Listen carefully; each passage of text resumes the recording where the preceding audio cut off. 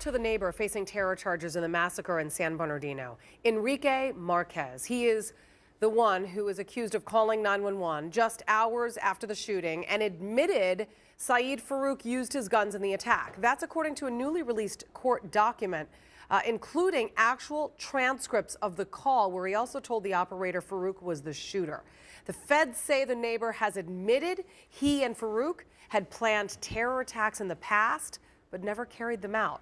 Let's bring in our legal panel. Mercedes Colwin, Fox News legal analyst, and David Schwartz, defense attorney and former prosecutor.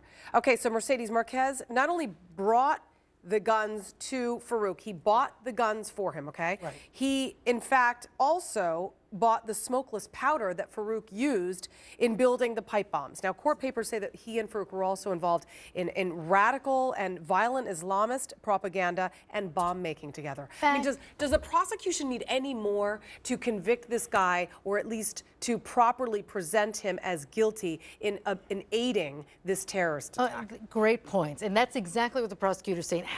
We're coordinating so much. These guys were coordinating back in 2007. That's when Marquez started to go and started to read about the jihadists, talk about the terrorists. That's when they started planning. In fact, that they had pre-existing plans to go and have attacks at a college and also other attacks at other various parts in the country. So where is it? The prosecutor's looking at this and saying, at this point, the admissions on the 911 tape, and what about the Facebook postings where he says, it looks like I may have been planning about this terrorist issue? Yeah, so I mean, maybe David, actually go into prison. On the 911 call, you can barely make out exactly what he's saying, but basically Enrique Marquez says that his neighbor Saeed Farouk was the shooter in the attack.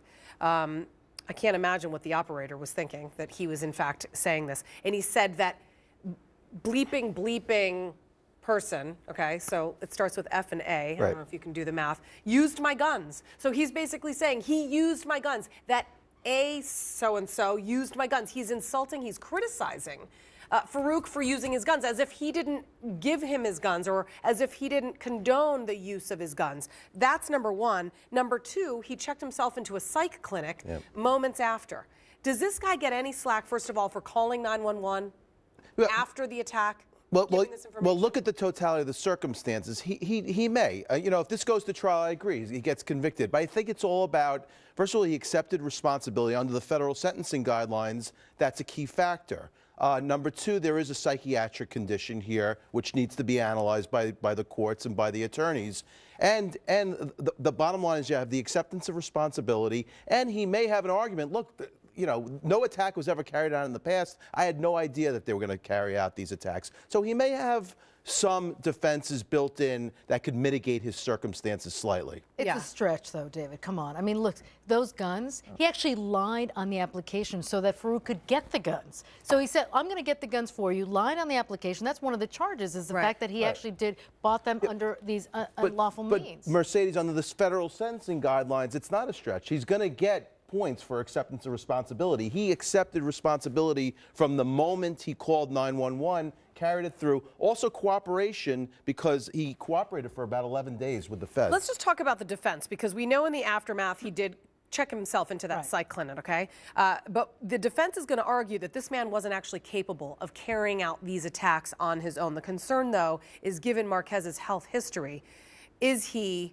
eligible? I mean, is he even fit to stand trial? That's a great point. I mean, certainly they're going to go before some psych, and they're going to say, the defense is going to try to say, look, he's really not going to be able to withstand the trial. He doesn't understand how the trial proceeding is going to proceed.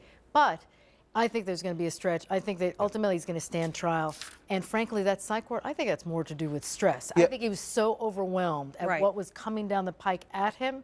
That's why he's psyched. Real quick, okay? I just want to talk about the charges here. Conspiring to provide material to support terrorists, fraud and misuse of visas, permits, and of other documents, making a false statement in connection with the acquisition of firearms. I mean, this case needs to be used as a strong message and a warning to anyone else out there who's thinking about aiding a terrorist. What kind of conviction, what kind of sentence do you think this man deserves if he's found guilty? Well, he could be facing life. He could be anything from 10 to 15 years to life.